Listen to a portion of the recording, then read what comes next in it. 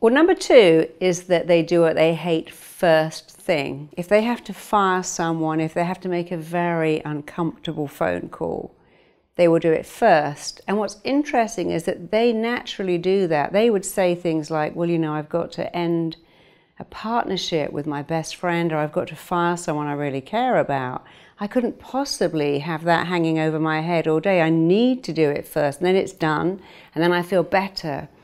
People who are not in that group will go, oh God, I've got to fire like my friend. I'll do that at 6 o'clock. I'll wait till the end. I'll do that after lunch.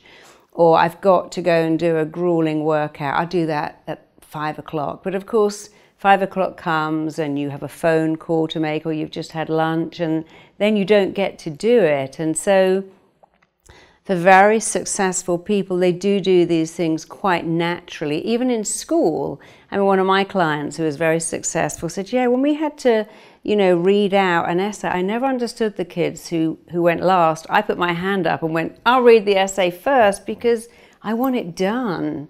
So they do it naturally, but that doesn't matter because, of course, the wonderful thing is that when you do what you hate first enough times, it starts to become natural. Like, I've got to do my taxes, I'll do that first thing. I've got to confront someone, I'll do it first. And so I still, to this day, wake up and think, oh, I don't really want to do that. So I'm going to do it first, because what I do want is to belong to that group of very, very successful people. So I know what the membership is. And every time I don't want to do something, I think, I don't want to do it, but what I do want is to belong to that group, so I'm doing it first. And it's a great way of thinking, because it starts to move you around wanting to do it for all the right reasons. You know, I love that nuanced model that you just brought in.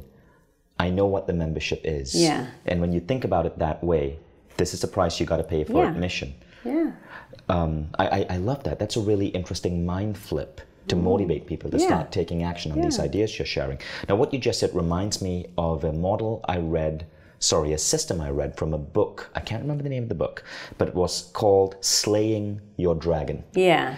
And it talked about how the most productive performers at work, when they come to work in the office, the first thing they do is slay the biggest dragon. The biggest dragon is that task or that piece of work that's the most uncomfortable, that they dread, that's the most boring.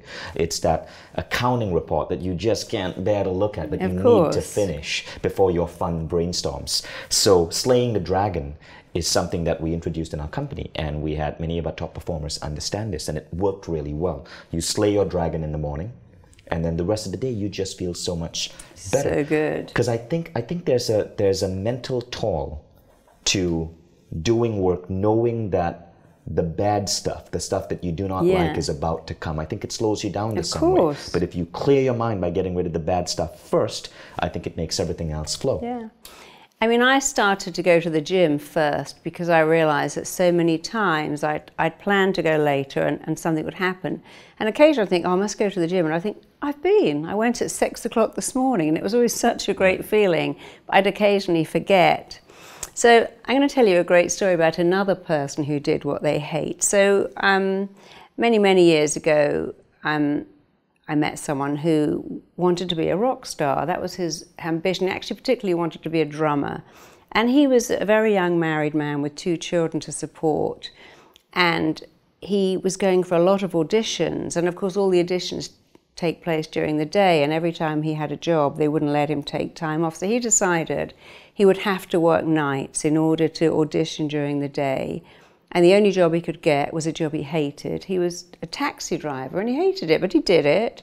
But he just wasn't making enough money. So he thought, okay, I'll have to work in McDonald's. I get more money, I can work nights, I'm free to audition. And about a month before he'd applied to work in McDonald's, he'd been for an audition to be a drummer in a band. He didn't even know who the band was.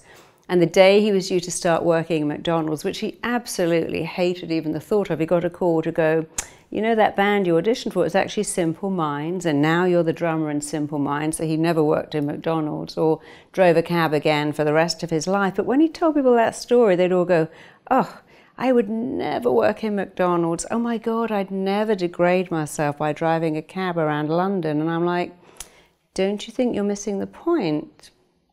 His ability to do what he hated is what made him a rock star, because he had to have his days free to rehearse and audition.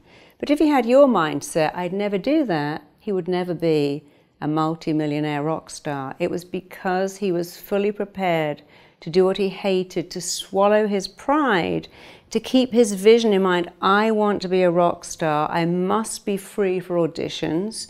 How can I do that? Well, I have to work as a cab driver and in a fast food restaurant, which I hate, but I'm going to do it because it's going to take me to my goal. And it did. But the people who laughed at him and said, I wouldn't do that, none of them are rock stars.